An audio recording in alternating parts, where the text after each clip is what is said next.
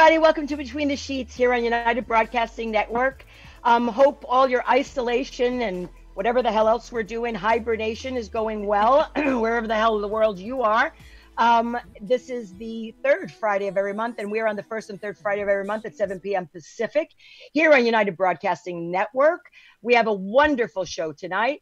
As you know, we're Zooming it. We will Zoom it until this isolation's over. We do want you to participate, so please do call in. Yes, we have call-ins, 323-524-2599, and the number will be scrolling somewhere on the screen at some point, but it's 323-524-2599. Welcome to the new normal. I just want to welcome my ladies back. We have Cheryl Murphy in the house. Hey, Gaye, how are you doing? Good to be here. Good. Yay, it has been. We have Delicia. Hi. Hi. How are you? How are you holding up in Santa Paula? I'm okay, to be honest. Okay. We've got Mara Shane. Hi, everybody. Great to be here. Hey, Mara, your name says Mara Shabo. What the hell is that? That's my real last name. It's Mara Zabo. Shane's my middle name, but you guys can get me as Mara Zabo this time because that's what I put in on my Zoom account. Okay, just check it. I didn't know you had an alias. And then we have the beautiful, lovely, who just cut her hair. Kim Sanchez is in the house. Hi, Kim. Yay! This is done. If you want me to cut your hair, I'll go for it. Just saying. Hey, why are you on twice? Who? You. There's two Kim Sanchez. Oh, never mind. That's the station thing. I know what he's doing. Hey, Kurt. Kurt's there, man in the keys, and I'm still technologically stupid right now. And then, of course, all the way from England via California, and eating food, as she always is, and if she's not eating food, she's drinking wine, is lovely Cara Noble. Is there something in my tea? Yes, So today's show, I mean, besides that, we're going to be funny, and only us can make this serious topic funny, and the topic today is on addiction. I pulled out Rachel Simpson all the way from Florida. She is the owner-operator at Dynamic Wellness Solutions, a certified addiction interventionist, certified dual diagnosis therapist. I have no fucking idea what that means. But in any way, you're qualified at doing what you're doing. Welcome. Let's everybody welcome Rachel Simpson in the house. Thank you. What a pleasure. Thank you so much. I'm so happy you're here. And then, well, of course, I pull up this woman's bio and it's 17 pages long. It's, she's a Latinx. I like to use that word Latinx. Would that be appropriate, Sandra, to use Latinx? Okay, sure. Yeah. All right. Latinx. I just like to say it. It's comedian, actor, singer, and downright badass from Texas. And we all know her because she's one of our kind, except for Cheryl's kind and Cara's kind. But she's the rest of us. She's our kind. It means she's a lesbian. It's the wonderful, fucking funny. She had a show off Broadway. We'll talk about it, but it's Sandra VALLS. I'm so happy, but I wanted to tell you all a little bit of information about Sandra VALLS. No, I did not sleep with her. But in my second incarnation of Between the Sheets podcast, I met her a long time ago through Sharon Glass, Berlin, something like that. But in my second incarnation, before she blew up, she humbly joined the panel at Between the Sheets as a rotating co-host. So I want to say welcome home, Sandra. Welcome home. Cool. That was so much fun. Yay. Yay. And she used to dress really butch and have a hat on and a tie. Very guapita. Very guapa, I gotta say. I used to. Wow. Now it's just t-shirt and tennies, Femme now. You get older, you get comfortable. So hey, trust me, I have no pants. I'm doing this in no pants. I don't have any pants either. No pants. I was waiting for somebody to say that. You know I don't wear pants. Don't tempt me. So I just want to say thank you, everyone, for joining us. I always want to do a check-in really quick and see what everybody's been up to before we start moving forward and letting the crazy train leave the station. So I'll start with Cheryl. Cheryl, what have you been up to? I've been doing so many online Zoom meetings and, giveaways, fundraisers, trying to help out all the healthcare workers, actually trying to support everyone. But I have been on Zoom for like 3 days straight now, nonstop, day and night. I can't tell you. It's been so much. It's so popular. So welcome to our world. Yeah. Delisha, what have you been up to? Whoa, you said my name right. Oh my gosh. I've been doing a lot of gardening. I actually got some coconut trees from Hawaii and I planted those and a macadamia nut tree and I got my whole garden ready. I'm ready for the apocalypse. So I will have veggies at least. Do you have an avocado tree? I do. And a lemon and like 2 different kinds of lemons, 3 different kinds of oranges, pomegranates, like lime tree, kaffir lime tree, whatever you need. I got it, man. I'm coming up with my mask and my gloves when they're ready. Right. So Mara Shane, what have you been up to? My beautiful, inspirational, creative artist. Thank you. I have been working on a really cool project for Delisha. It's a painting that she commissioned from me, and it's huge. It's very, very large on my wall, and I've been working on that. I've been trying to work out in my tiny little studio by doing like aerobic dance videos, but it hasn't gone very well. Sorry, my cat, my little kitty. That's it, really, just painting, working, and that's it. Yeah, isn't he cute? He is cute. Beautiful. Adorable little cat, actually. Yeah, cute. So, it is cat cute. Cara, what have you been up to? Well, I don't want to boast, but I grew my own avocado tree. I'll just have you know that. I did. I grew it from seed. It's about this tall now. Nice. But I also, like Delisha, I've been planting food this week, just in case. Squash, cucumbers, peppers. So I got a little garden going. And I'm working on my Taj Mahal mosaic, and I've now started on the sunny side. So I'm just doing sunrise at the moment, so that's exciting. And also do dancing every day. I do either a salsa class or a yoga class virtually every day online. Fantastic. Well, very cool. And Kimberly is out there, just working. So what's it been like? What have you been up to, sweetheart? Well, I have to tell you, coming home today, and okay, so can I ask something? What does it mean when the computer's saying my network bandwidth is low? Yeah. That means you freeze. You'll freeze every once in a while. Is that bad? I mean, is that happening right now? I can't tell. No, you look gorgeous. No, you're good. You're good. You're gorgeous. Okay. So anyway, yeah, I'm just working today. I actually can't. Oh, there it went. Now you've frozen. I don't know who's out that hasn't been out lately, but there are a lot of people out today. That's not good. Exactly. I know. I went out to go get some groceries, and it was like, again, just a regular day. And I don't understand. And it pisses me off. This stupid woman on my street, she was walking around with her baby carriage. And I mean, I'm sure there's no baby masks, but she was just going down the street with the baby and no mask. And I'm like, and I literally wanted to just jump up there and say, what the fuck are you doing, you ignorant bitch? But, I didn't. I didn't want a bar brawl. I really did. I had one of those already. I don't want to repeat that. Just only one. It took me 55 years to have my first bar brawl. That's not so bad. Sandra, what have you been doing? Eating. Yes. Snacks. All those snacks. I mean, snacks. Take that. A lot. Actually, I think everyone can relate to. There's so much time, but then you kind of don't have time. You're like, where did it go? Kind of trying to balance it out. I have been getting back to my Buddhist practice. I chant. So I've been doing that with a group every day, chanting for the vibration of the planet. I've been walking. I've been exercising. I'm here in Austin. I was doing a play here called Roe, as in Roe versus Wade. I played Roe's girlfriend, who knew she was a lesbian. I'm sorry. I didn't. Was I she didn't know really a about Roe v. lesbian? Wade. Yeah. Yes. Oh, Anyway, No. yeah, there's a lot of stuff about the Roe v. Wade that I didn't know, but it was canceled. So I was stuck in Austin with my sister. Every Saturday we do a really fun playroom karaoke where we wear these weird Viking hats and we just do throwback from the 70s and 80s and 90s and whatever. And because I also sing and my sister and I harmonize and we plan that like all week, what songs are we going to sing? And that's a Saturday at 7 Central.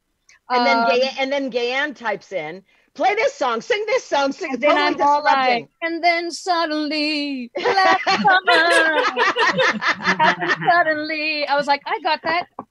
Last summer. That's you have a good voice. She's a singer. Yes, she does. And Hey, so Sandra. Monday. Hey, Sandra, you were chanting for a vibrator. Did you get it? We have yes. It's a continuation of keeping your vibration up daily, minute by minute. Actually, we chant Namyo Horenge Kyo. If anybody wants to join us at 4:30 Central, for an hour. I don't think and that's it's so what you important, meant. I gotta Was it, say, Kara? because Can I just say, I truly chanted for a vibration and a vibrator came in the mail. That's what I thought you meant. Just saying. oh, is that? I didn't hear you. You said that the vibration come. Oh, please. Yeah.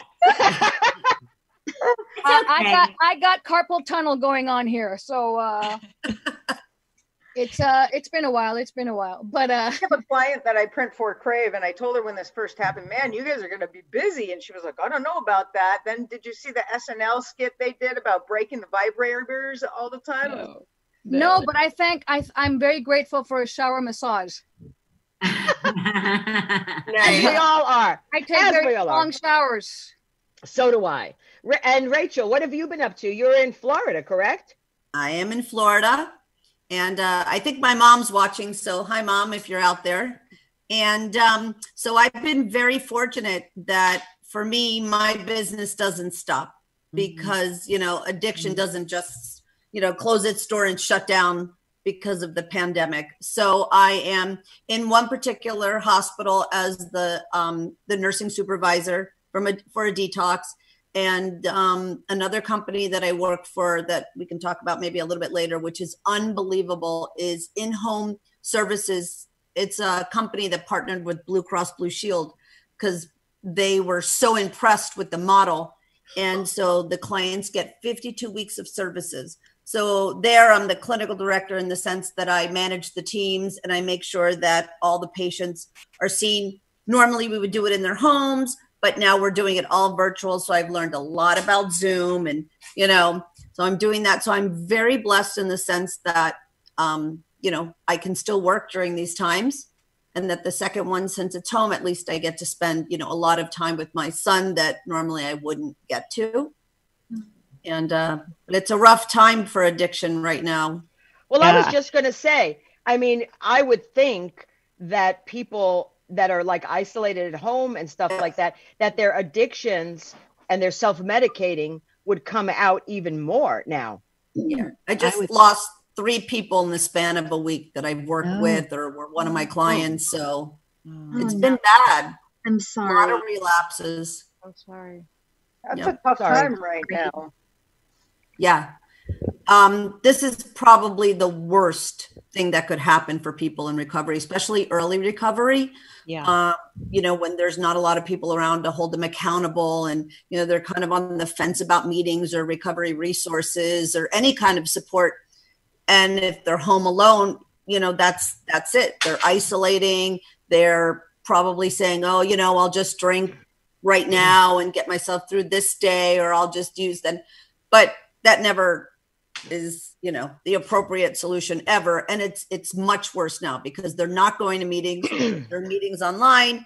It's just not the same. And, I know that's the difficult thing that's happened with a couple of my clients. It's just the support isn't the same. And it's just a shame. And, people, since they're in fear now, and fear is, such a monster for people in recovery. There's a lot of fear. The energy for my clients is so different when I am in the hospital, and it's just so fear-based. So It's really messing with people in recovery and mental health, because I treat both. So yeah. And they go hand in hand, right? Of Right. course. Okay, I want to interrupt. We have our first caller. Kurt? Okay. Hello, caller. Are you here? Hello, caller. Welcome to Between the Sheets. Anything? Kurt, anything? I have them on. 858 Hello? area code. You're on the air. Hello, caller. Speak or forever hold your peace. We will hang up on you. I'm sorry. Okay. All right. Well, Hang up on him. I'm hanging up on him. Whatever. All right. So, Rachel, how do you deal with, like, for example, addiction? Like, do you think everybody has somewhat of an addictive personality? No, you know, what we've known in the last couple of years is that it is a disease. It is a biological disease. It, you know, it's genetic, it's environmental. But not everybody has that personality, because there's many people, I'm sure you know, can have a glass of wine on a Friday night, not think about it again, might have smoked in college and never picked that back up again. So, you know, it's not that everybody has it, but the people that do, you know, they really need people who understand that this is not just about willpower. You know, I buried a 26-year-old brother to this disease, which is why I dedicated my entire career to doing what I do. And it's not about willpower. You know, any of us at one time or another might say, like, I have autoimmune issues and I have celiacs, and, you know, I know if I eat gluten or certain things, I'm going to be sick. And there have been times when I, you know, previously wrestled with, oh, it's just one time. That's the rationalization that goes on in the mind. It's just one time. It's not going to hurt me. But my one time could land me in a hospital. Easy. So until you become disciplined and understand that the consequences aren't worth you. Okay, she just stuck. All right. Rachel, if you can hear us, you may have to call back in, but that's not a problem. We'll just continue on. Yeah, sometimes clicking the video off will strengthen the bandwidth, and then she can come back on. Oh, there you are. There you are. Oh, hi, you're back. Rachel, You're I have back. a question for you. Actually, it's a two-part question. Okay. Can you explain the difference between an addiction and a habit? And do you think it is possible for somebody who has previously had an addiction to turn that into a habit? You know, I think the difference is when you talk about addiction, generally there are pervasive negative consequences. And, you know, it's not just for the person. You know, the one lie that every addict tells themselves when they're in the throes of active addiction is, I'm not hurting anybody but myself. And that's a big, bold lie, because you're hurting everybody around you that loves you and supports you and counts on you, and family members that don't want to see you die. And a habit, it can be benign. Maybe somebody who picks their nails, right? Or bites their fingernails, they're not going to die. I mean, a lot of people are addicted to exercise, for example. Well, yeah, I mean, that's very, very pervasive in this field. You know, there's obviously, we know about eating disorders and restricting and purging, but there are many women that are addicted to exercise. And by the way, there are a lot of people addicted to people, bad relationships. Well, Gaye, this is what I was one, Gaye. Yeah. Just saying. Addiction is a behavior. Addiction isn't the substance. It's not the drink of choice. It's not, you know, the sex, even though that becomes, you know, an addiction, or the gambling. It's the solution to the problem for them. So addiction is about covering up. So when I have groups, and I travel all over doing interventions, like all over the world, I've been doing that for 15 years, you know, and it doesn't matter what the behavior is. And I tell people this all the time, because the common denominator is spiritual, emotional pain when we're devoid of something that we need and we can't find it. So, you know, you can pick up, but that's not the problem. The problem, again, is the trauma. Many, many, many people who suffer with addiction have had trauma in their life. But the problem is sometimes you don't recognize, the lay person doesn't understand, and they'll say, no, well, I've never had trauma, because maybe they weren't physically abused. But, you know, divorces cause trauma for children, you know. Sandra, you had a question? Yes. My question is, I've had a few friends who are clean and sober and years and years, and some, you know, a few years. But I've also had friends who say they were alcoholics and or they were on another substance, and then they're like, but right now I just smoke weed, but I'm still clean and sober. And then you have other addict friends fighting with them, going, I mean, I've been like going, ladies, because they're like, that's not clean. Well, who are you to tell me? And then they go back and forth. And well, Sandra used to smoke cigarettes. I'm like, whoa. How did I get dragged in? Right.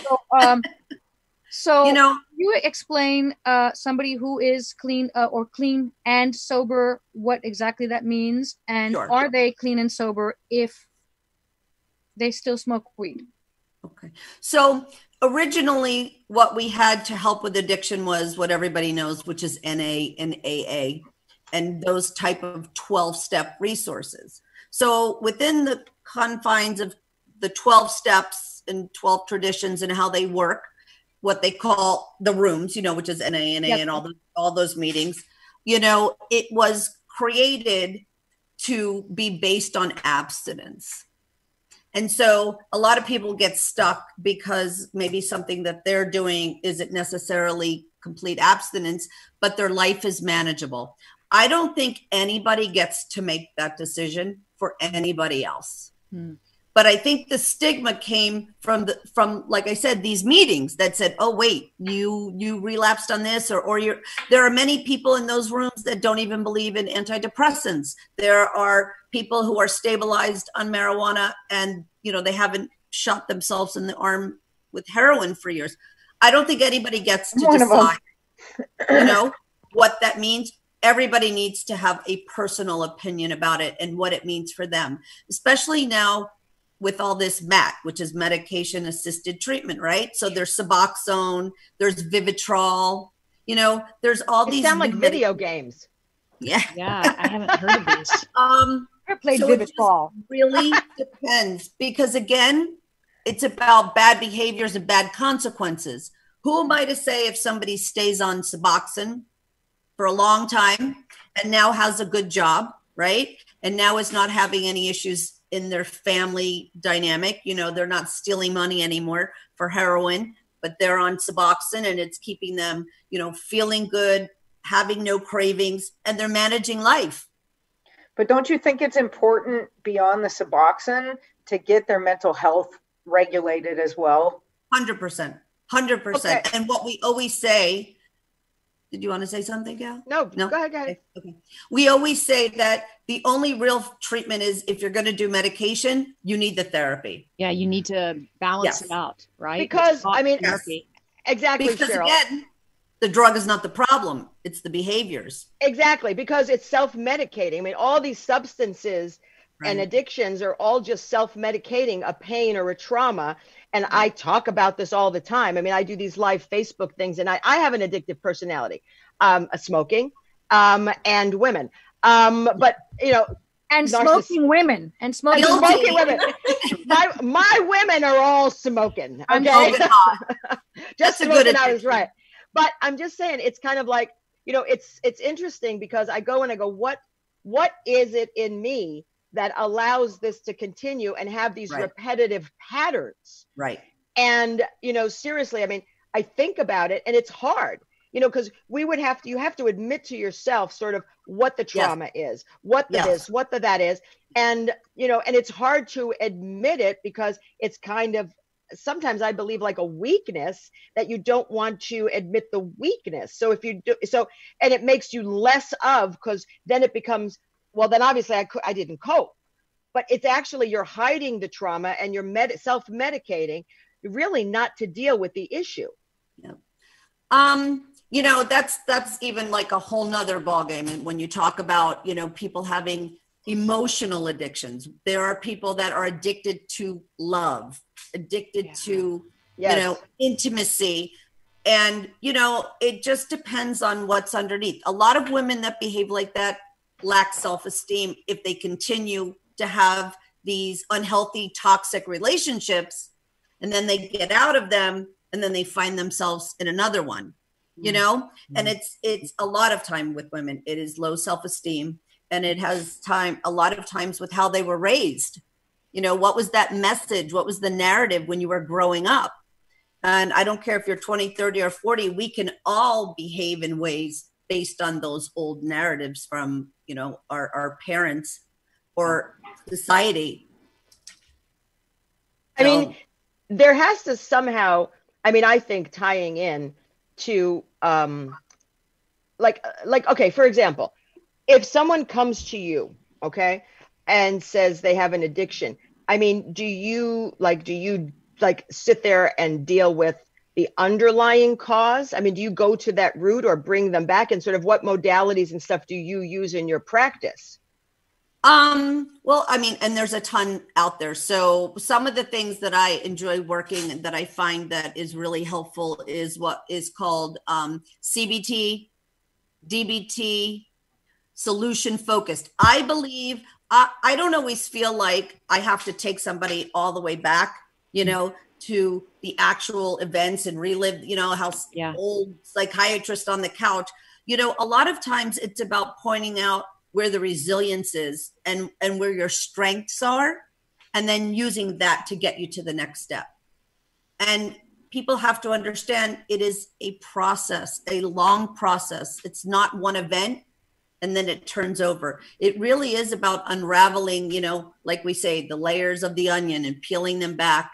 But finding out, for me, what I find works is always talking about strength-based things and then understanding barriers. You know, so we really like to focus on what you do well and where your strength is. And if you can connect to that, you can have more motivation to understand that you can do something with your life. Sandra. But I have a question, because I used to watch these reality shows, and you know that reality show Intervention? Of course, I've worked with them.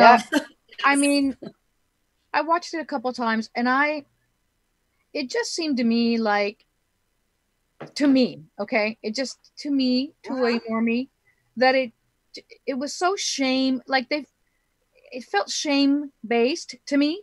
Like, look how horrible you're and I understand, I'm not dissing anyone. I understand the family members have to get it out. And I feel this also because it's a family thing. But I just kind of felt like, damn it, I'd want to run out of there too if everybody's telling me how I'm like, you did this to me, you did that. You're like, screw you all, I'm out of here. Like, yeah, see ya. It just feels like how, and I'm sure there's a lot of success cases.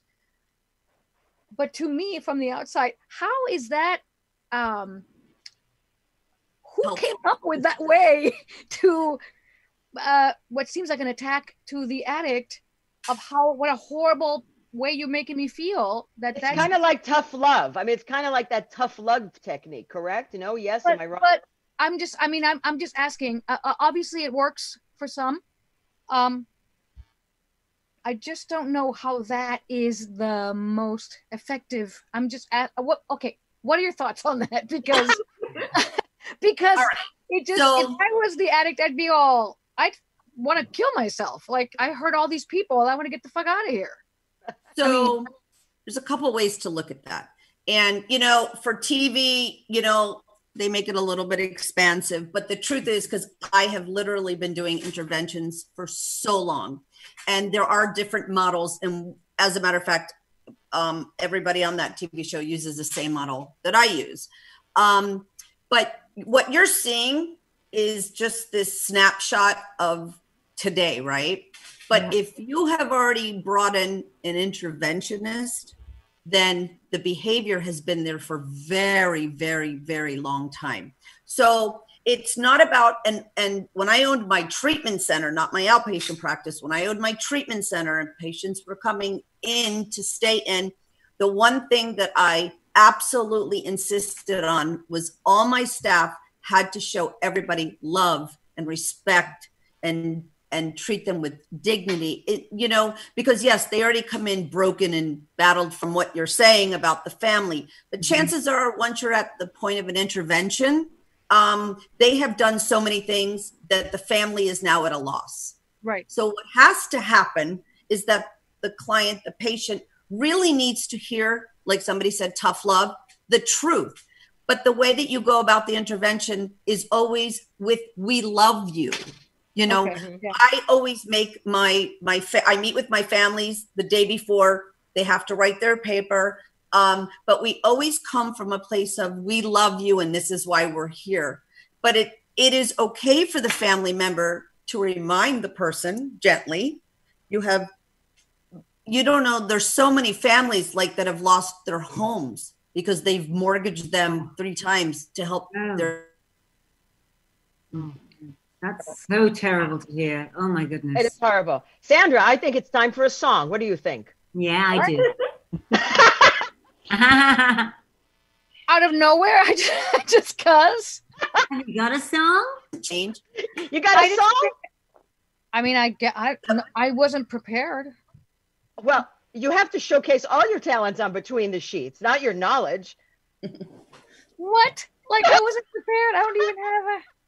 It's okay. We'll move on. You just pick a song. I have a question, though. I saw you, Delisha, but my question is, because everybody, Cheryl's quiet, Mara's quiet, Kara's quiet, Kim's quiet. I want you guys to get involved. I know a lot of you personally. Yeah. It's not my business to divulge anything about your lives, but I want you guys to speak up, because I think all of us here, we all have addictions at some point. We all do. We're addicted to something. Cheryl, maybe not you because you walk on water, but other than Cheryl, I think everybody else has dealt with some addiction, and it's not necessarily, alcohol or pot or this or that, but I'd like to sort of, everyone talk about it, because if we're going to engage in a conversation, and this is the time to be aware, we're here, we're functioning, we're working through it. There is no shame to being an addict. I think that's what goes back to you, Sandra. They're pigeonholed and they're like talked down to and all that other stuff. I think it's something that's normal. It's part of life. It's part of what we go through. Maybe I'm one, maybe I have my best friend, maybe my mother, my father. My mother was, my mother's doesn't care, but my mother was a gambling addict. She lost a shit ton of money, and I will not, because this is my mom, I will not go into personal stories, but it really did it had a problem with the family. And if my mother could come out here, I'd have her tell it, because she has no problem being on camera. So, but my point is, but she's deaf, and then she'd be screaming, it'd be a mess. But anyway, I would like everyone to sort of, I want everyone to know that we're just like them. We have issues, we have problems. So I'll start with you, Cheryl. Yeah. What's your addiction? And you could say chocolate. You probably say chocolate. No, I would say it might be eating, though, right now, just because the coronavirus thing and being indoors. Like I have never had so much sugar in my life, though. Right now, I don't know if it's an addiction, but it's really something I got to think about stopping, because it's not like me or something. It's almost like filling the void or filling the gap. And it lowers your immune system. Boredom. And pardon? That's probably a trigger for you, is the boredom. Yeah. And that's a perfect example. And you can just tell, I can tell how irritable I get too off of it, right? It's like a drug. I'm telling you, it's like, you can start feeling the craving happening. Sugar. Yeah. So, Are you complete? You addict, you? I'm awful. Sugar's a big one. There's been so many books written about sugar and how the elements of sugar inside of your brain they equate to the same thing as heroin when it breaks down. Absolutely. Yeah.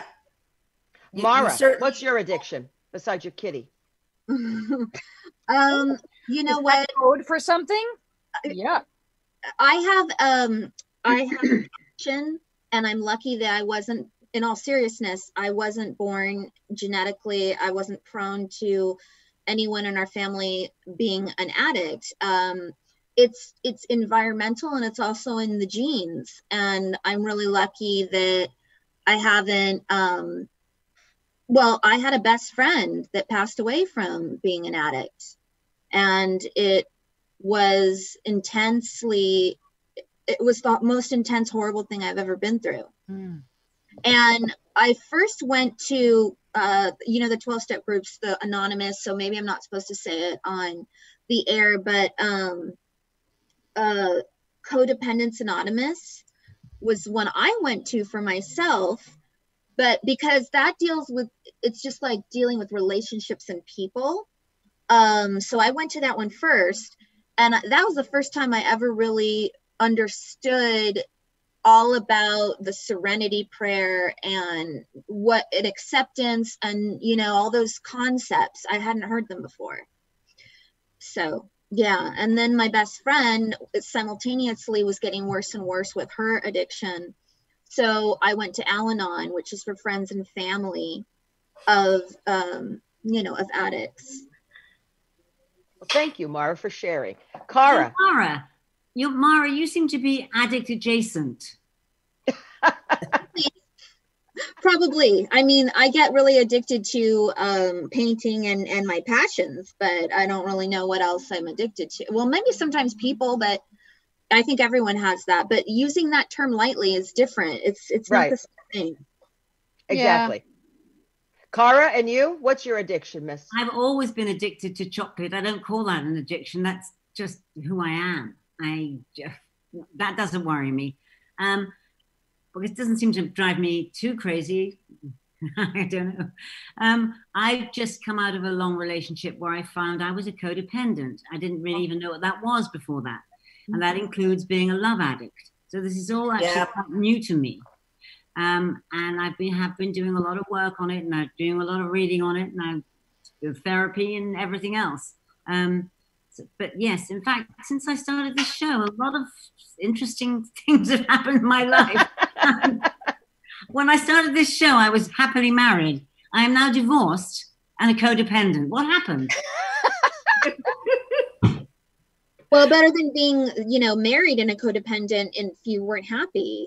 I thought I was happy. I mean, I see this sickness. And I was sucked into something. It's called a trauma bond, and it is a very, very dangerous place to be. And I'm very lucky that here I am alone with my cats. like you should be a lesbian. What happened? Yeah. Sandra, you're up. What's your addiction? I love smoking cigarettes. I used to smoke a pack a day when I was like younger, super young in my 20s, a lot. And but I'm glad that I kind of went, this is a little bit too much, and I stopped doing it. And now I can smoke when I go out and maybe, here and there, but I really love smoking cigarettes. Wow. I love cigarettes. How can you do that? How can people be a smoker and only do it now and again when they fancy? I am so happy that I could do that, because in the past I couldn't. Now I'm like, yeah, sure. Like if I'm on vacation or if I get angry with my girlfriend, I'll go and walk a mile to get a pack of cigarettes and smoke and whatever. And I love sugar. I love snacks. I just love sugar. I love cookies. I love candy, sugar babies. But I'm also codependent. I realized that 7 years ago when I had a breakup and somebody suggested I go to Coda, and I went, but I'm not. I'm very independent. I'm not codependent. I might be ACOA, but I'm not no codependent. Then I get there and I'm all, holy shit. And, you're not supposed to talk in some meetings. And I was all like, but wait a minute. What is this about the advice thing? If I have good advice, why can't I give it? And they're like, because no one asked for it. Right. So, like, who gives a shit? That's not being codependent. That's being Mexican. That's being a Latina to help fucking people. Be careful. There's a hole there. You're going to fall into the hole. You just fell into the hole. Well, but people have a misunderstanding about what codependency is. Right. And then I read the book and I'm all like, God damn. Okay. Here's a funny story about the book. So I buy the book and I'm at Barnes & Noble. The Coda book. Oh, there's a Coda book. More. I don't know. Okay. There's a Codependent No More book. So by Melanie Beattie. Huh? By Melanie Beattie. Yes. And so I go to the cashier and this young girl, and I see a stack of books like right next to her. And I go, see, it's a really good book. And she goes, yeah, this lady bought all these books for her friends, but her friends didn't want them, so she returned them. And I died laughing. And she didn't get it. And I go, you don't get it. It's a book about codependency, and she bought it for her friends. Got it. And nobody wanted it. She goes, okay. I'm like, okay. I can Forget it. Forget it. That was just, people often hear the term codependent and think what it means is that they are consistently dependent on other people. But that's not really what it means. No, it's not. What is the definition, Rachel? Yeah, the definition of codependency is when you give up so much of yourself to please somebody else, so that it's not that you're dependent, it's that your happiness depends on you doing everything for them. So all Mexican women. Italians too. Italians too. There's a difference in doing things for your partner and your lover, but not at the expense of yourself. Yourself. Yes, if I may. That's very important. Sorry. I was just going to say the biggest thing I learned in these 12-step programs is to keep you go in there rattled with all these focuses on other people, whether it's the addict or whether it's the, your person you're dating or your, whatever it is, it's never focused on you. And a lot of this, what I learned in the 12-step groups is to turn the focus back on myself, because that's, again, right, Rachel, that's the only thing that I can control. Is is my, and then also the serenity prayer, which I really wanted to talk about, because that's the heart of it all, really. Okay, let me take a break 2 seconds. We do have a caller. I'm ready. Hey, Gaye, it's Ursula. Hi, Ursula from Florida. How are you, sweetheart? I'm doing okay. I was calling in, and this is going to be kind of hard. I've been recovered. I'm a recovering alcoholic, 20 years plus. And congratulations. Thank you. But my recovery, I guess, I kind of had an experience. It wasn't like I decided to get sober. It was like one night I was laying in bed, and I know a lot of people are not going to believe this, and this is why I don't tell this story often, but I had been drinking the night before. I woke up in the middle of the night, and I was sober by this time. And I had this, what I call God, I had the spirit come to me at the end of the bed, and God said to me, you will never drink again. And it faded. And I just sat up. I sat up in the bed, and I said, oh my gosh. And it lifted off of me. Like nothing else. Like nobody else could say anything to me. Yep, I believe that. Well, Cheryl would know that, because that's what Cheryl does. She talks to dead people and stuff. So, well, it's a visitation. It's a visitation. It's not just a dream. It's an experience. It was total. It was a total experience, and it was. I'm sorry. Go ahead. No, that's a spiritual awakening. It changed my life.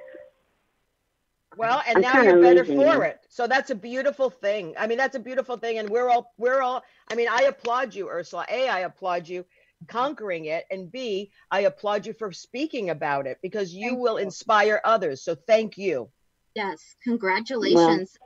Well, that's amazing. Thank you. Mm-hmm. Okay, Ursula, I'll see you tonight on my Facebook Live. Okay, hon. Bye. Okay, hon. Bye-bye. All right, so before we go on, I do want to go around, because Rachel, I know we've got a couple more, and then I want to just talk about it, and Sandra, prepare a song. Delisha, what's your addiction? Addiction, I don't know. That's why I asked the question earlier. So I used to be very addicted to weed, and I actually started smoking weed when I was 8 years old. Whoa. And I was smoking it daily by the time I was 13. And I stopped when I was I don't know, probably 30, round about 30, 31, and I gained 100 pounds. But I quit for 15 years and no problem. It was 2 years of me waking up and basically beating myself up every day saying, I'm not going to go smoke pot today. And every day I would go smoke pot. And it was 2 years of that over and over and over again. And then I quit for 15 years. And then I got sick again. Trump became president. My girlfriend and I broke up. Pot became legal. And I was like, you know what? Fuck it.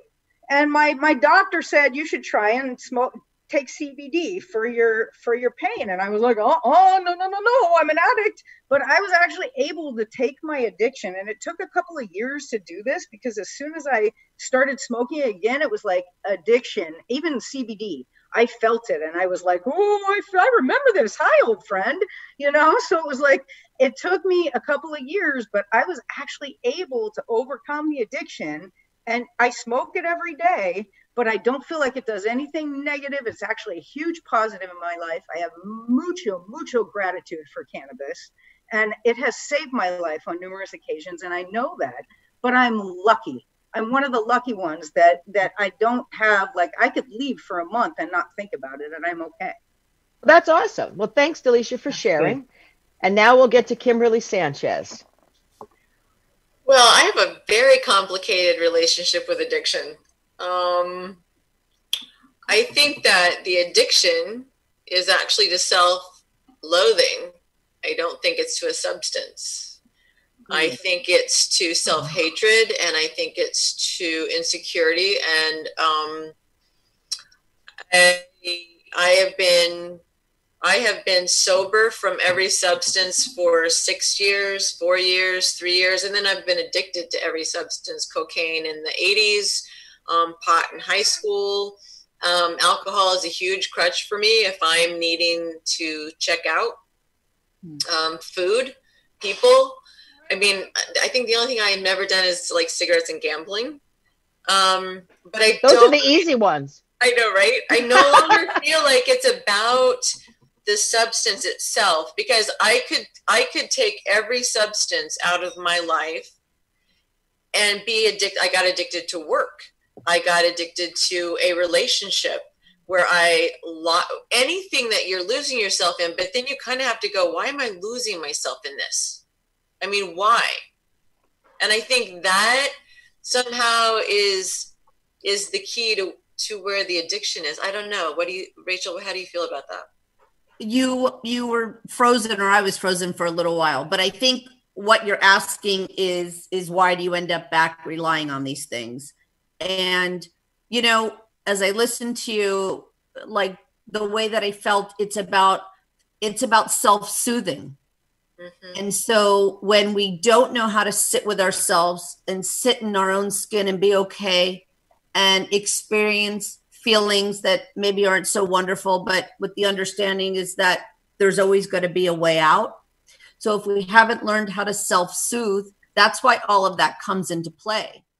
And that is why probably it doesn't matter what it is. Like I was saying at the beginning, it's not about the substance, it's about the behavior.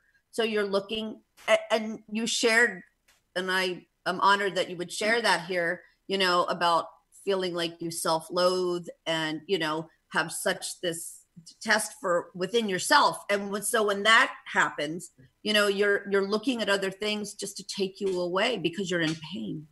Mm-hmm. And when we are in emotional and spiritual pain, until we understand that, it's very hard to cope and deal with those things. Mm-hmm. And have you been in therapy? Me? Oh my God, yeah. Yeah. So Rachel, I mean, I've been in therapy. I've done AA, and I'll tell you something about the only thing.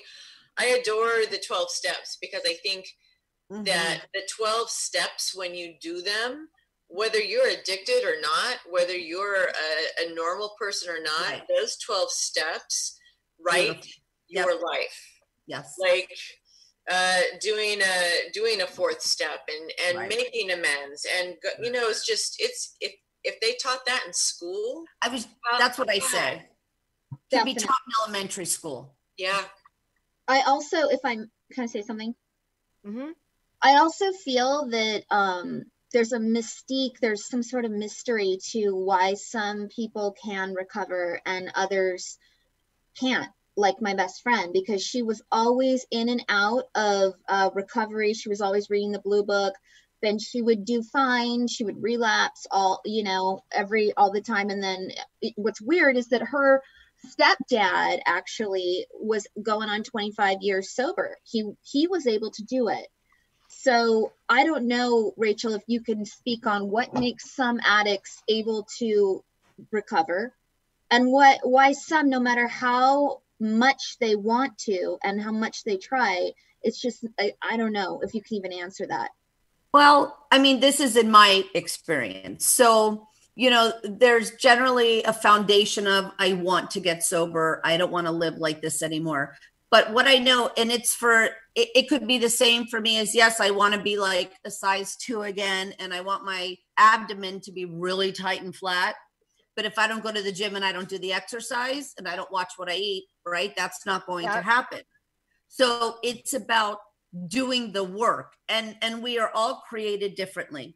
And so some people can be very disciplined when they decide they want recovery, and they go to therapy, they take their medications, they go to meetings, they humble themselves, they ask for help, they work with sponsors, and they really delve in to what they're hearing needs to happen to achieve sobriety. I have a best friend who, she's one of those ones that we call a one-hit wonder. I mean, 15 years ago when I helped her get sober, she's never relapsed. Yeah. And it's because she was not going to give in. She was going to do all the work. A lot of people focus on, how do I not pick this drug up? How do I not pick this drink up? But again, remember I was telling you, it comes back to being in the solution and knowing what you're resilient. And so working that way, because you have to do the work. You can't want to get thin and it happens. You can't want to do a lot of things and it just appears. It's always about work and how hard are you willing to work for something? Rachel, I have a question about that. Yeah. Because how do you explain then my situation, for example? I was an addict, and I would wake up every day and lie to myself and beat myself up. And then one day I woke up after 2 days of not being able to find weed, and I was done. I didn't go to any meetings. I didn't do any work that I knew of anyway. Not back then, I have now, but I just I don't get it. Well, again, it's about genetics and it's about hardwiring, because addiction is about the loops and the hardwiring in the brain. And we know that as we have been able to understand more through the years about addiction as it being a genetic biological disease. So if there was, let's say, a lab test that I could give you, right? And it would say if it was positive for Q, you would be an addict. And if it's negative for Y, you might not be. Maybe you're just not genetically wired that way. But because I can't show you, other than somebody who drinks a lot, when I can show them that their liver is in trouble and their liver enzymes are really bad, and I can, show that to somebody so they can get some kind of understanding. Well, here's a tangible piece of information that can make somebody go, okay, wait. But for the most part with addiction, it's not the same as when somebody has cancer. I can't show you a tumor. I can't show you lab work that says you're an addict or not. When I hear stories like that, my first thought is you just might not be wired for addiction. And also I think there's a maturity too. So, I partied my ass off at University of Miami. I partied my ass off for years, and I even partied with my brother that I lost. But after a Saturday or Sunday, I went back to school or I went back to work, and, life just progressed. And, I did a lot of, ecstasy when it first came out, but I'm just not wired that way, as I understand, because I don't have any addictive, behaviors. And so maybe you're just not, maybe maturity came in, because a lot of times I find that people that are in treatment, sometimes, the truth is, after you do a lot of the scaling and the work and the understanding, it's not even about addiction so much as it is they needed to mature and grow into this rational thought process of like, yeah, I can't spend my days and my money just smoking weed and doing nothing. Yes, Gaye. Okay, hold on. Everybody, you're watching Between the Sheets podcast. Very heavy show tonight. We're on the first and third Friday of every month here on United Broadcasting Network. I hope you're enjoying this. We have wonderful, lovely comedian SANDRA VALLS and Rachel Simpson, who obviously is an addiction specialist. Please call us 323-524-2599. And we do have a caller. Hello, caller. Are you there? Yes. Hello. Hi, who's calling? This is Rachel. Hi, Rachel. What would you like to say? I didn't think I was going to get called on, but that's okay.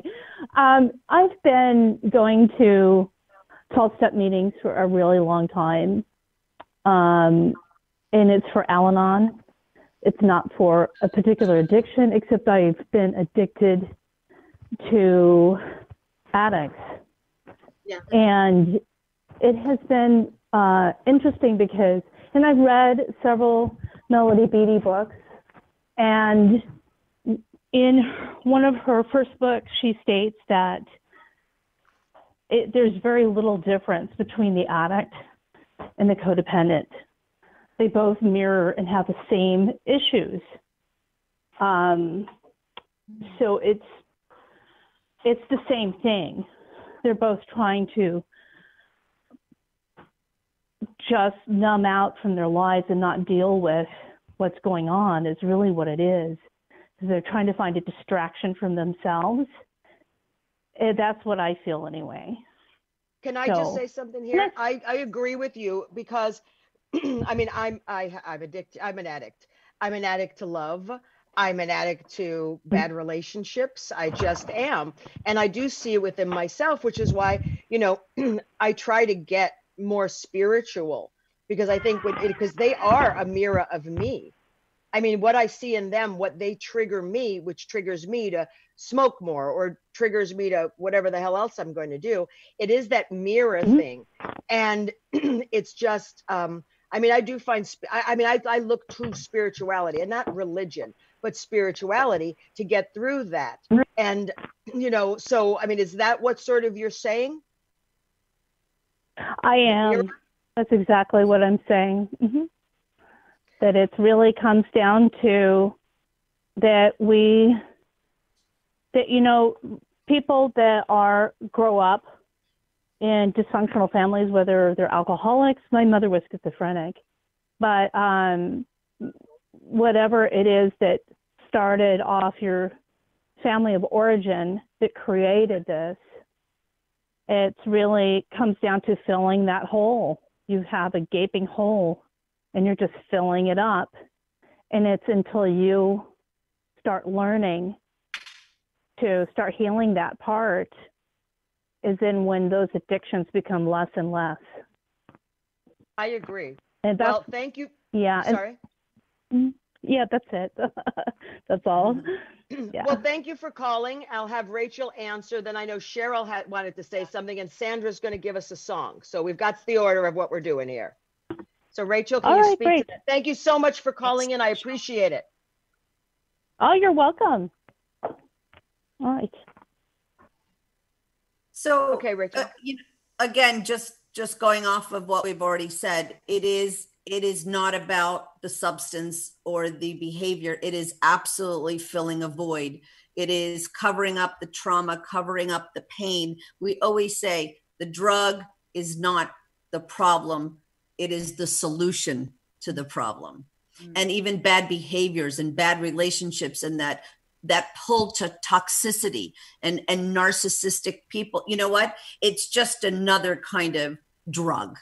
No, not the N word. God damn it. I know. I see your post all the time. It had to come up. But, and it makes sense. It is the pull to all this chaos that helps us distract ourselves from what the real issue is. And you said it beautifully because I said before, you are devoid of a spiritual presence.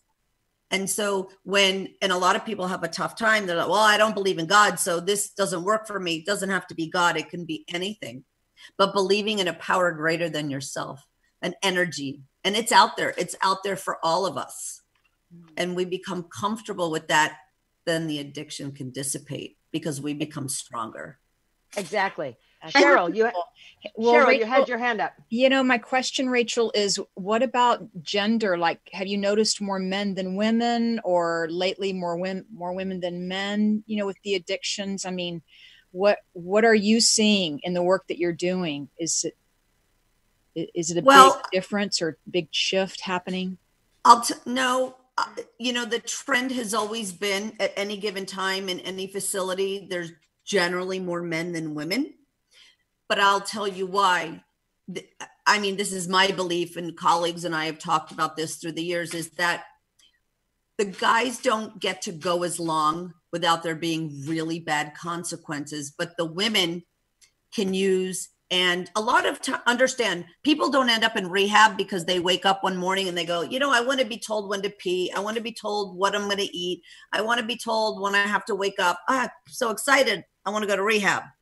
But guys end up generally with more consequences. And that's how people generally get into treatment to begin with. We call them external motivating factors. If they're not parents or loved ones or the law, there's something else going on. But women can maintain a lot longer because, men are willing to support women like that. I can get her to do anything. I just pay for her drugs and I give her money. And, it's a very, very strange dichotomy, the way it is sliced and diced. So there's, men don't have that. When men run out, and there are men, solid straight men, that will cry and tell you stories of things that they've done they would never do if they weren't. Explain lesbians then. Yeah, exactly. Hello. But Sandra just private messaged me that you said there's a good book by a comedian. My very, very good friend, Amy Dresner, who is in recovery. She's hysterical. One of her things that helped her maintain her recovery, she wrote a memoir about her life called My Fair Junkie. And I gotta say, I picked it up to support her and I started reading it, and it was at the same time hilarious but heart-wrenching. Yeah. Because she was so raw and honest, and as I'm reading it, I had to remind myself, whoa, this is my friend. I had no idea. There was I feel like crying right now because it's so honest and so unlike any book on the subject that I've ever read. It's called My Fair Junkie by Amy Dresner. She's hilarious, even as just a person that you should have her on because she's just so brilliant.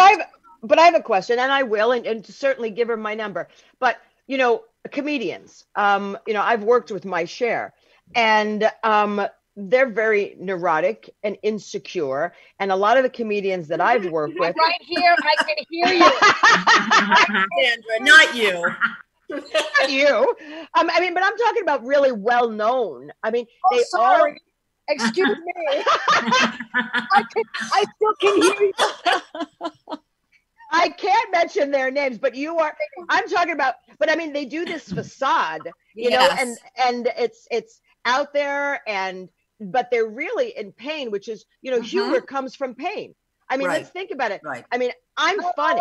I'm not a comedian. I am funny, but my most funny things come from painful experiences that I can laugh about because that's the way I can handle it. So Sandra, as a comedian, and you based your comedy on your life. Is it out of some pain, and that's the way your therapy of sort of sharing, or no, or are you just fucking funny? I'm just fucking funny. I think it's how I understand that, yes, just like any good Adele song might come from some pain, but also good songs come from your life and your happy moments and your ability to observe and take it in and get to know yourself and be an empath like I am, and just be always in touch with source and all these beautiful spiritual things.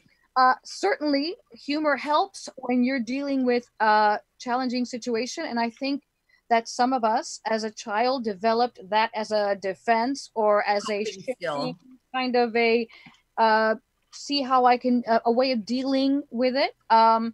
And so I do, yes, I think, and Rachel, you've seen a lot of my comedy at the Olivia trips, and some of it's really funny, and some of it comes from some pain that you got to be willing to come out and transform a heartbreaking thing into a laughable thing. Like, you know, it's important. I've reminded myself that through this whole ordeal with the coronavirus, our first instinct is to make a joke, not make light of it. There's a difference. Right. And I don't like comedians who take serious issues and make a mockery of it or light. I don't like that. But, you know, little things like I'm getting a corona brow, or like, you know, like just things that I'm noticing that I'm like doing, like I'm all full of like fun facts now. Well, I'll let you think about your fun facts, and we've got a caller, so let's see who the caller is. Yeah. Hi Hello, there. caller. It's Hello, Joe. welcome to Between the Sheets. Who's calling? Hi there. It's Joe Papadenitz. Hey, Joe Papadenitz. Hey, How Joe. are you? I'm good.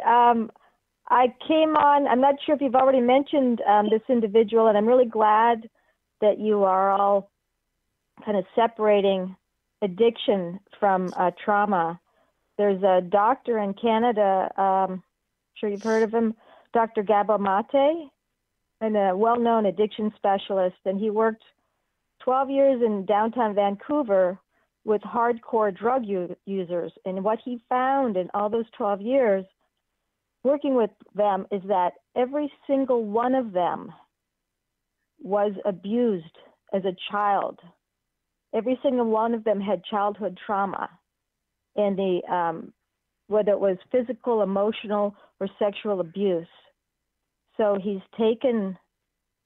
almost taken the word addiction out of it, because he says it's really based on the trauma. You're not, like you're talking about, you're not addicted to the substance. You're addicted. You don't have an addiction. You've just found a coping mechanism. So, is that fair to say, Joe, that do you think he's trying to say that every addict is trying to cope with trauma? Absolutely, that's what he says. He says he never met one that didn't have childhood trauma. I And he think worked that's a 12 huge, years I think that's with a good hundreds statement. of patients. Every single one of them did. Okay, hold on, Joe. Hold on, Joe. Go ahead, Kim. What were you going to say? Well, no, I think that's probably dead on. I mean, I'll tell you that I was a victim of sexual assault as a 3-year-old. Oh my God. And I don't think it got any better after that. You know what I mean? Yeah. So sorry, Yeah. Kim. Well, yeah, I mean, Yeah, again, it runs in families, you know, my sister too, babysitters. And what happens as a child when you have something like that, because it doesn't, I don't know that it just happens once. And then you start to feel like you've got this label on your forehead that says, yeah, fucking molest me. You know what I mean? And you take it on, it's your fault. I mean, and Rachel, I'm sure you can attest to this. As a child, if your parents get divorced, it's your fault. If something bad happens, it's your fault.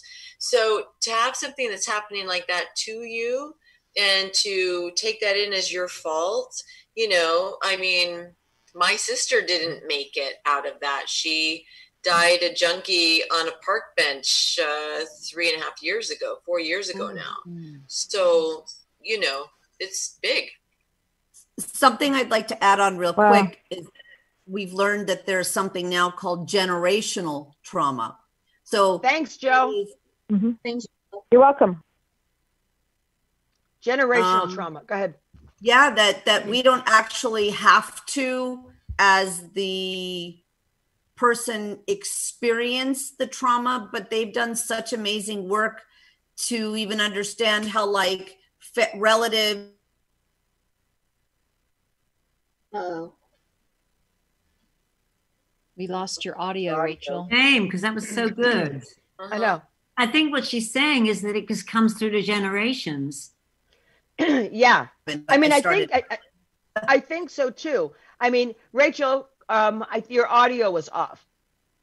Not off, but it's spotty. Oh, sorry.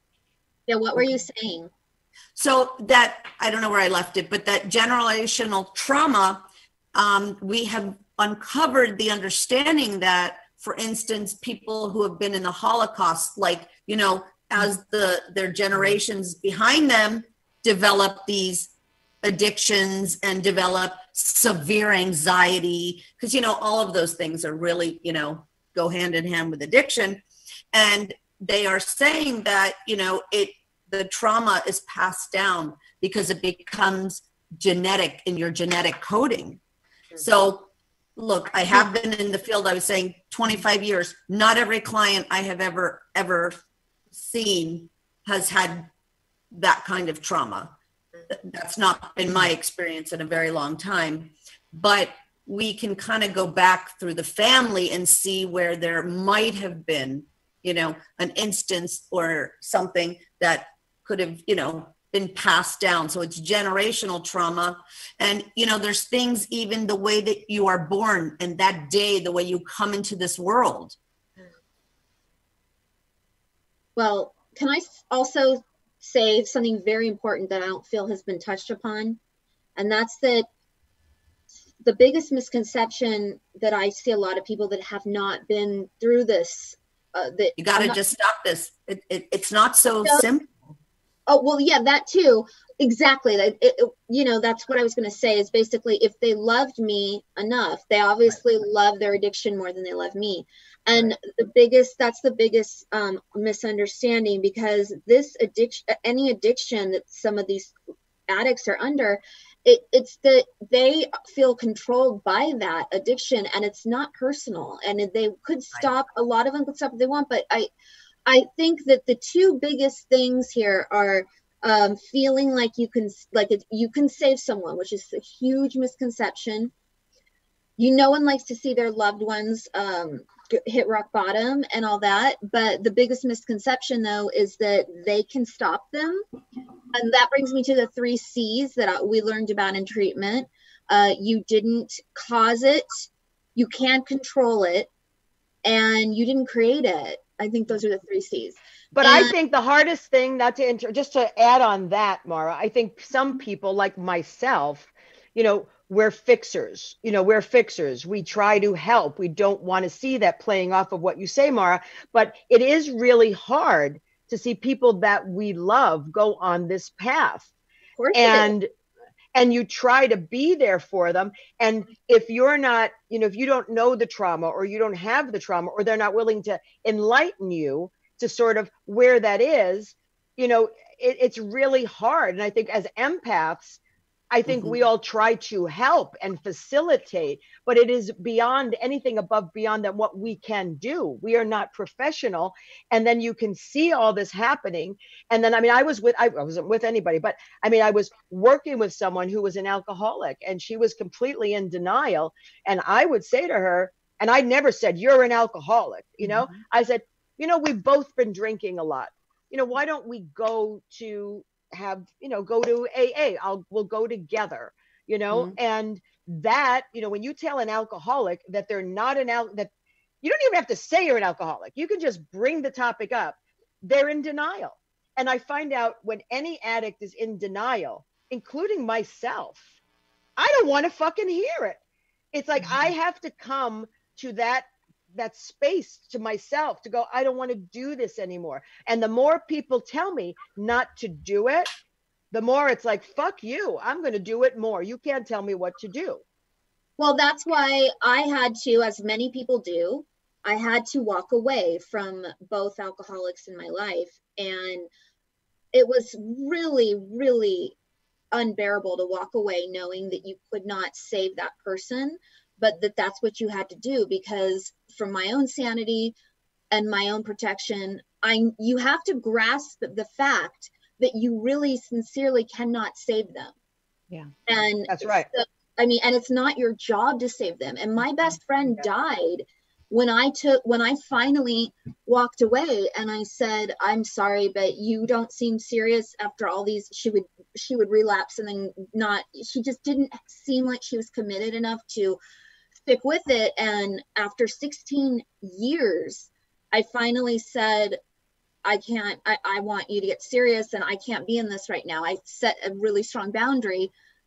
because I think I knew deep down that she was going to die, and I didn't want to be there. Exactly. But Mara, I have a question, and I have a question for you, Rachel. So people that are the fixers, people that want to help, that want to save, you know, how do, if let's say they do die, how do we, I mean, I that's never happened to me, and I always dreaded it. But I know that I would feel completely responsible for that. I know that. Guys, here's the thing. Like you all talk about it like that. Mm-hmm. And the truth is, it's not up to us to judge them. And it's not up to us to get them to conform to our standards about what we think is right or what we think they should do. What if we just loved them the way they were? And if they die, they die. But at least we loved them. And we accept them exactly where they are. And I hate to bring it back to the coronavirus, but that is kind of how I'm feeling right now with some of my friends who are not practicing social distancing. I'm so angry, but what can I do? I realized today, you know what, it's their life and I can't change anything about that. So what can you do? I have two things to say about that. So I always believe that you should love the person, as you said, and I agree with you. You know, you have to love somebody just how they are.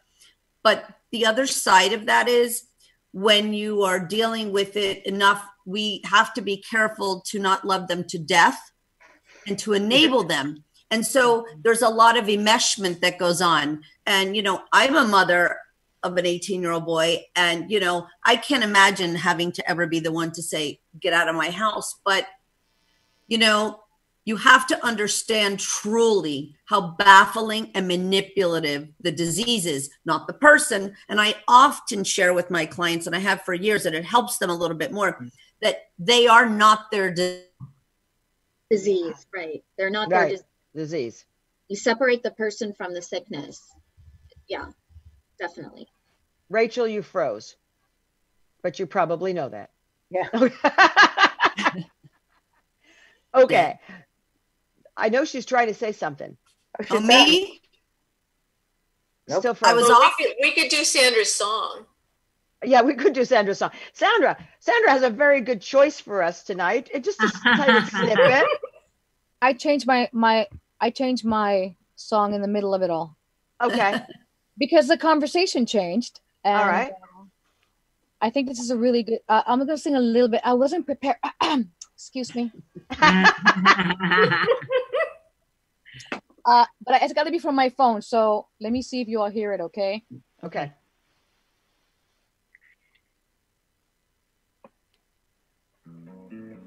Can you hear it? Mm-hmm. Yeah. Loud or soft? Can you hear it? It's fine. It's fine.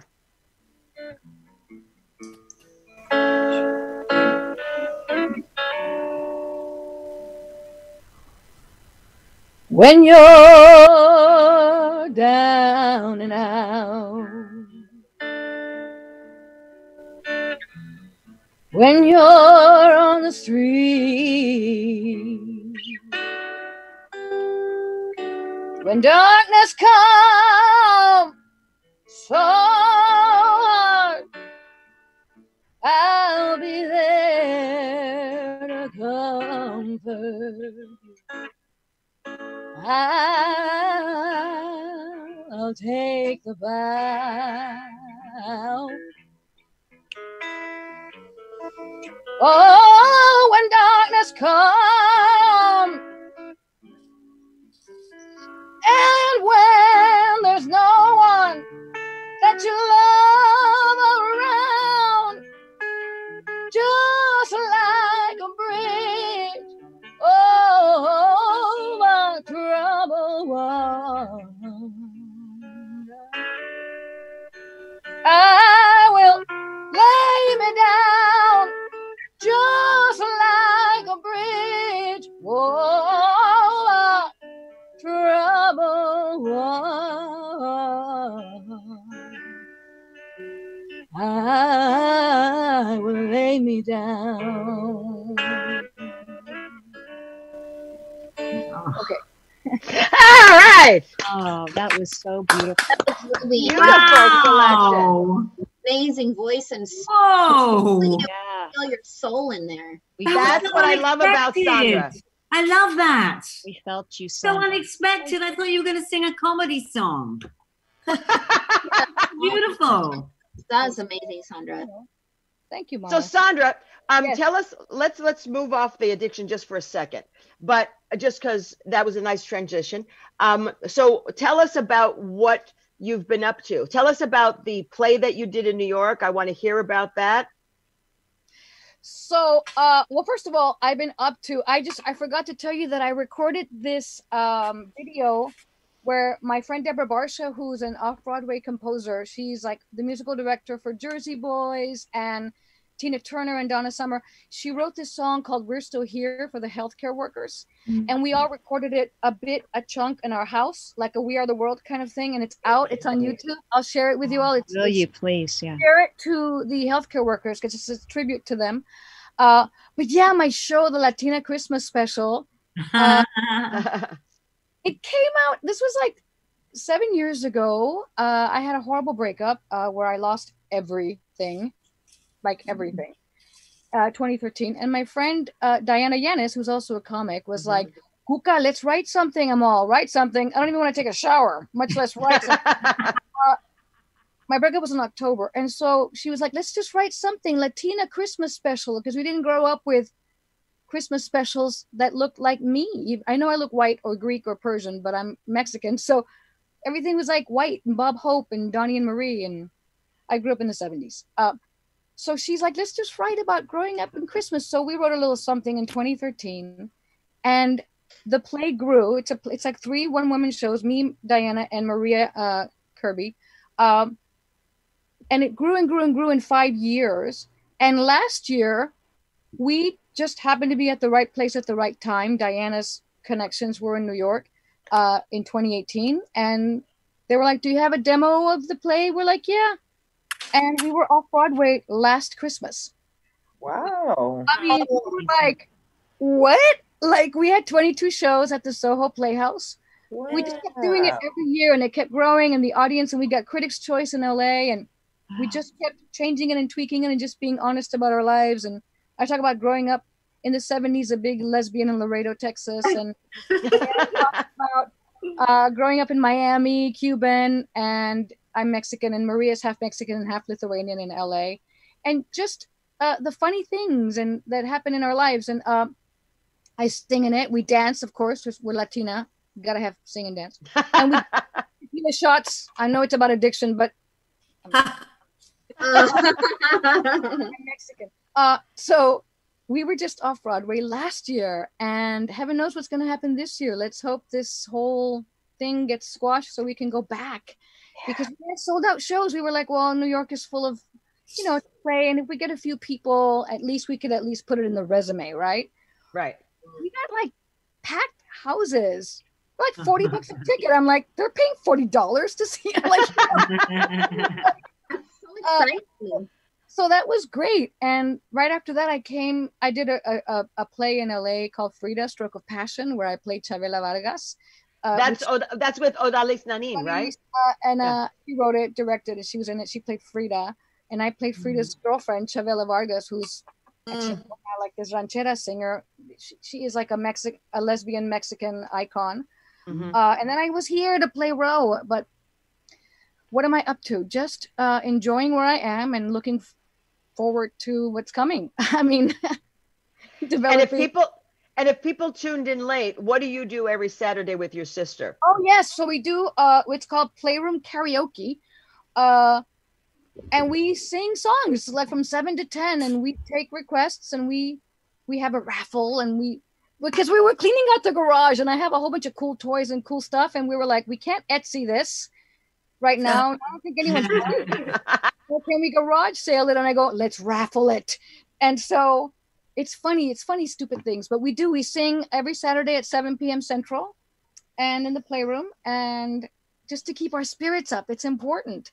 The vibration we put out, it's important to stay in a kind of uplifting, higher vibration so that we can deal with things that come our way and not be so spongy all the time. Because I know that I'm like, is this my emotion or is it everyone else's? Because I was happy a minute ago, you know? Right. I think we're picking up on people's shit. I don't watch the news. Even if I scroll on Facebook. Me either. I'm just like, I scroll on Facebook and the shit that I see. I mean, and it's a bunch of shit. A lot of it is a bunch of shit. And I try, you know, this one, a person that was talking spiritually, I forget where I saw him. He said, be careful what you put in your doors, your mouth, you know, what you eat, what you think, what you watch. People are still watching, like, let's watch The Handmaid's Tale. I'm like, no, that's the Yeah. I started watching Beverly Hills 90210, the original from the beginning. That'll do it. And put in your door. And anything but Tiger King, because that's disgusting. No. I've been doing Outlander, and it's 5 seasons. So if this Corona thing lasts, I will have seen the whole season. Cheryl, but I have a question for Cheryl, because Cheryl is a medium. She's tuned in. This is her job. I have a funny comment for Cheryl. Just a side. Yes.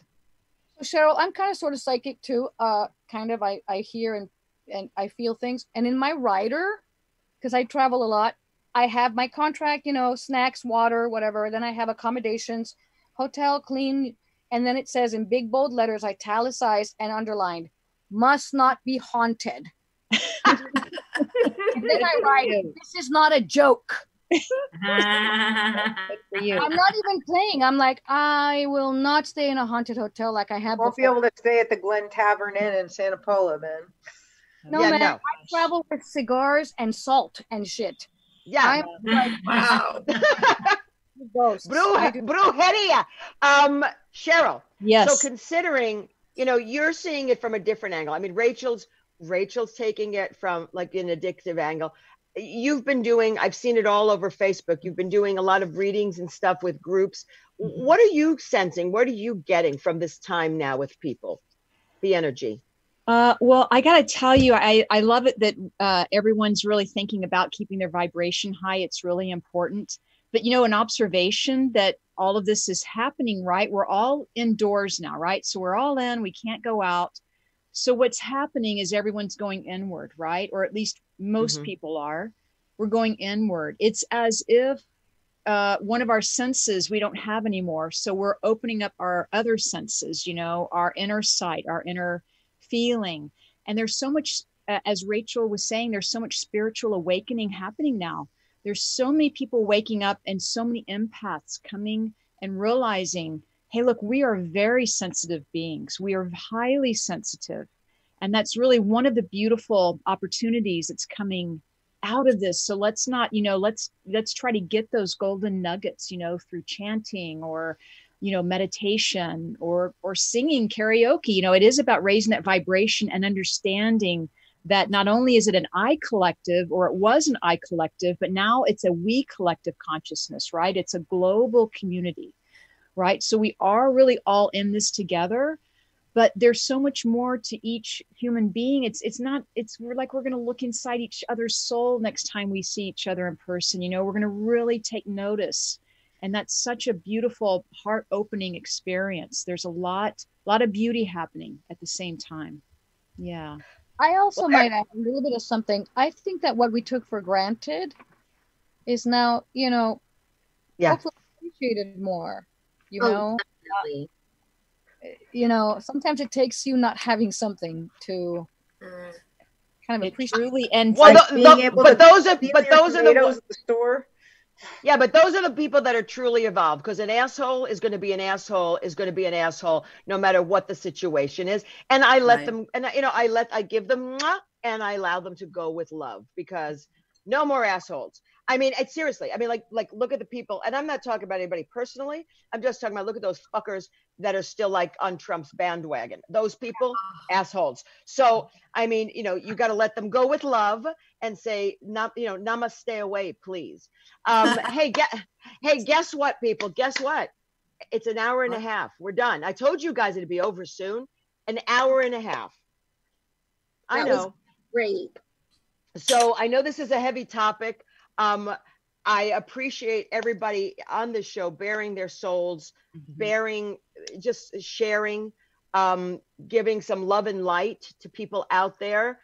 We are fortunate. I'm fortunate to have all of you in my life, and that's an amazing blessing. And we don't have to talk every day. It's just, I know you guys are here, and you guys are here for me as I am there for you. So again, this is a really heavy show with a really wonderful topic. Rachel, I want to say thank you. I'm glad I sought you out on Facebook. And I appreciate you imparting everything and giving everybody hope that an addiction is not a death sentence. There is hope. So I appreciate all you do, because you are a healthcare worker and you are still doing what you do. And I want to say thank you, because people like you in these times now are very necessary. So thank you for all you do. You're welcome. Thank you for having me. You've all been so amazing. Thank you. Now, do you want to promote anything? Is there a website? Is there anything that you do you do phone things? What do you do? Yeah, I mean, I don't know who's listening, but I'll shout out my number because I travel anywhere for interventions, and I do like concierge recovery services as well in the home. So the number is 305-450-9941. Hold on, wait. 9941. Hold on. All right, 305. I'm putting it on the feed as we're doing it. 305-450-9941, correct? So even if it's somebody who needs placement and there's nothing I can do for them, I will try to connect them to any place that, you know, we can find. And that's 24/7, because, you know, addiction has never been 9 to 5. It will never be, but I'm always available to help. Thank you. Thank you so much. You have a beautiful, you know, not only you do what you do, but you have a beautiful heart. And now punting to Sandra VALLS, who has one of the biggest Mexican hearts I know. I love you, and you make me laugh. I don't let people usually don't make me laugh. And when I stumbled upon your show a couple of Saturdays ago, and I was jodiendo that means bothering her in Spanish. Fucking bothering, like every 5 minutes. Sing this one, sing this one, sing this one. And we did, though. We sang. You did. You absolutely did. And because, you know, you never give a DJ power to request a song. You never do that. So I just want to say you entertain me. You and your sister are just really beautiful souls. I always knew you were one. You've grown into a bigger, beautiful soul. I love that you chant Namyo Horenge Kyo. Do you, and I mean, is that all right now that you're promoting is the Saturday event? No, I actually have Women's Week coming up in October in Provincetown. I will be there. I also have 2 Olivia trips. Let's hope it happens, because I'm going to Tahiti. Oh! With Olivia, and that's in September, and in November, Olivia is also going to Turks and Caicos. Oh. Let's hope that happens too. But everything else has been canceled that I had planned. I mean, I make my money with crowds. Yeah.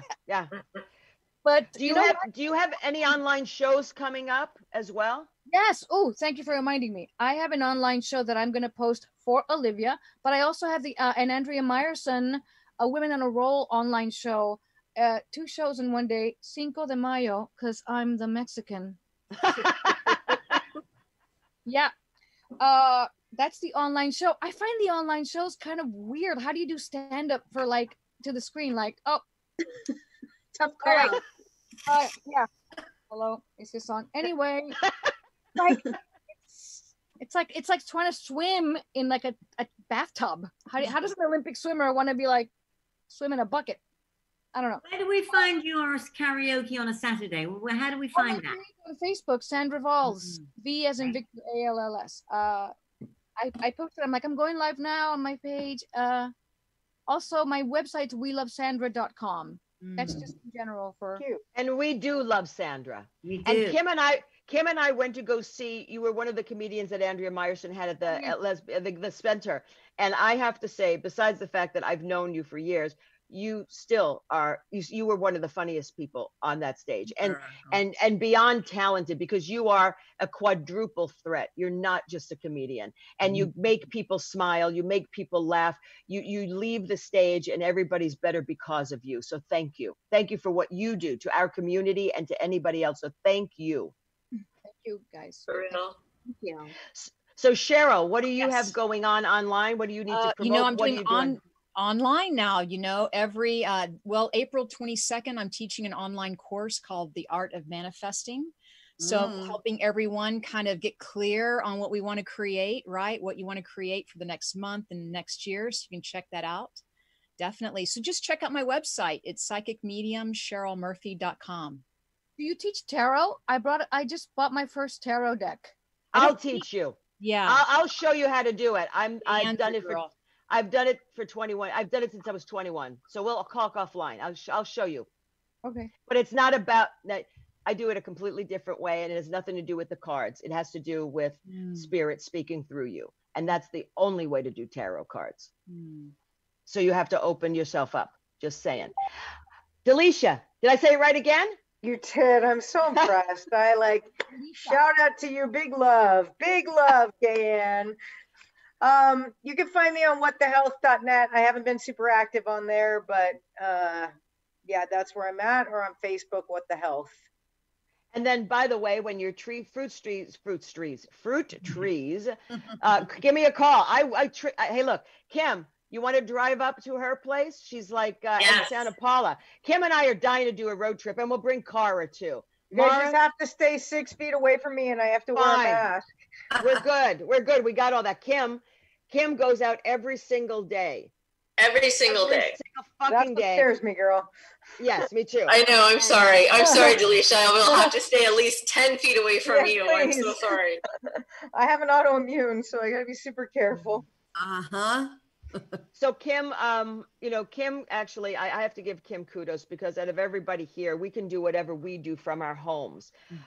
Kim is, she's not a healthcare worker. She's not a doctor. She's not a this, but, she goes out there every single day, and she is a champion for me. And I love her. I worry about her every fucking moment. Dude, you know what? I'm too wicked to get sick. I know. And and the thing is, you don't put it out in the universe, because the putting shit out in the universe is so powerful, and people don't get it. And I love your attitude. I love your spirit. You are my sister. I adore you. And my life is better with you in it. So thank you so much. And then I have my baby sister, Mara. Mara, I can't pronounce your real last name, because it's just when you have the S is silent. Sabo. Okay, thank you. Right. I'm not silent. No, you absolutely. And I'm happy because you're not. You have so much to say. You are so insightful. You are such an old soul. You have experienced so much. You teach me, and I'm sure you teach all of us, just a little bit better. I mean, I'm sitting here going, maybe I have to go to Al-Anon. Oh shit, I think I am codependent, motherfucker. So, I mean, I'll call you. So what do you have? What do you have going on, sweetheart, besides painting that beautiful thing for Delisha? And I can't wait till it's out there and showcased, and you get the accolades of your great artistic ability that you deserve. Thank you so much. I really appreciate that. Yeah, I do time to time. I do silly videos that I put up on my Facebook page, which is not Mara Zabo, it's Mara Shane. So you can check out my stuff on Mara Shane. And I'm going to start painting more jackets. And I'm also working right now on what they call a show Bible. I have this concept for a show that I want to pitch, and I'm excited about that. Very cool. Awesome. Thank you. And then there's Cara. Hello there. I am actually still working, because as a voice artist with my own little studio, I'm still getting the odd job, not as many, and it's not as interesting. So I guess maybe what am I going to do? I should maybe start up an online course on, bring back McCarthyism. Let's start snitching on our neighbors when they're not wearing a fucking mask. What the fuck is that? Cara, can you say fucking mask again? In your English? Mask. Mask, okay. Well, I mean, I have a problem. My neighbors had like a car birthday party for their child a couple weekends ago, which cute idea, right? But everybody's handing them a present or whatnot. Plus, the problem was it backed up the cars so much, and I'm sitting out there trying to work in my garden. They're less than 10 feet away from me with the windows rolled down, their kids in their car, laughing, giggling. I'm like, I'm trying to protect myself here, people, you know? So it's not really a joke that I wanted to call the cops on my neighbors, but my neighbors are the cops. So what do you do? Exactly. You're fucked. You're fucked no matter. Hey, everybody. Kurt, thank you for running the boards today. Thank you, Kurt. No problem.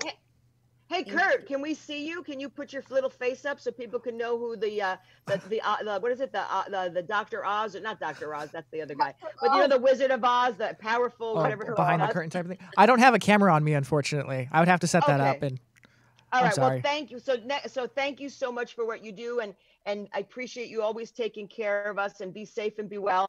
And everyone, thank you. Thank you for listening to another show of Between the Sheets podcast.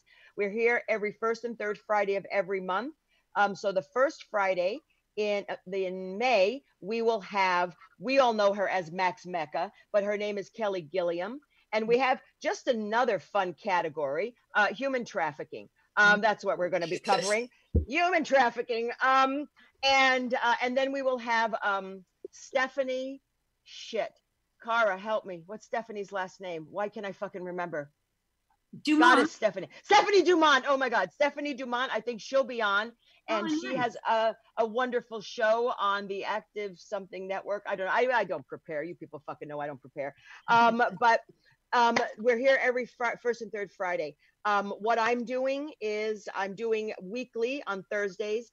Zoom happy hours, the Between the Sheets Zoom happy hours from 6 p.m. Pacific to 7 p.m. Pacific. I will post the Zoom meeting number on my private Facebook page, as well as the Between the Sheets page. We get wonderful women from all around the United States. You know, if any men comes in and they do stupid stuff, I just block them. And that's the fun part, because I'm cock blocking. Get it? I'm actually cock blocking. Literally. So, I was there yesterday. I was there in the hot tub, ready and waiting, but I couldn't find the link. It's okay. I will teach you. And then oh gosh. And then every night, and I consider myself crazy for doing this, but I challenged myself every night to sort of not, you know, it's going to sound weird, but it's not like I'm a beacon of hope, but I am consistent. And I know during this time, I miss social contact. I miss engaging. So what I do every night at 7:30 p.m. Pacific is I go on Facebook and do a Facebook Live for about a half an hour. Sometimes topics, sometimes not. Sometimes it's rambling. Sometimes reveal too much about myself. But it's a place that anybody can come to listen, to spread the joy, spread the pain sometimes. And I get really personal. But why not? I mean, you don't do fear. I can't do it in fear. You have to be vulnerable, authentic, honest, and that's what empaths do. So I promised everybody I will do it every single night, and I have been since the pandemic started and the isolation until it's over. Now I hear it's probably going to go to June 2021. So we'll see how that happens. But I just want to thank all of you, every single one of you here, every single one of you watching, for supporting, for spreading the word. We are here for you. This is Between the Sheets. We talk a lot about Between the Sheets, but this show has always been heart and soul, the heart and soul of every single one of us. So you are part of us. So I appreciate you. I thank you. We will get through this bullshit. And I don't mean it's bullshit meaning bad, but I mean, all this stuff we will get through, because we are a community now. We are an absolute community, and we need to stick together. Check in on your neighbors. Wear those goddamn masks. Do everything you're supposed to do. Be your brother's keeper. Check in on your neighbors. Like I said, it's awareness. It's love, kindness, compassion, joy, peace, and every other word. This is the time to be within ourselves and take whatever was in us and have that positivity energy just sort of beam out from us to touch those who cannot get there. And I love you all. Thank you so much, every single person on this page. You make me a better person. You contribute to the show. I am who I am because of you. The show is a success because of you. And if no one's heard, best news ever. CBS, who I work for, endorsed my show. So I've got CBS behind us on this show now. So, hey, we're doing something good and somebody else thinks so. So I love you all. Be well, be safe, be kind. It's all about love. It really is all about love. So I will talk to you soon. I miss seeing you. I miss hugging you and touching you guys, not inappropriately. Okay, maybe some of you guys inappropriately. Why not? I know. So on that note, thank you, everybody. Please have a great night. Have a great week. We'll see you in 2 weeks. And as I always sign off, namaste. Namaste, everyone. Nice. Namaste. Home. Namaste. Yeah, you're going to stay home. I love you guys. Thank you. Hey, Kurt, where's the music? Where's the music, Kurt? It's playing. Bye, everybody. Thank you.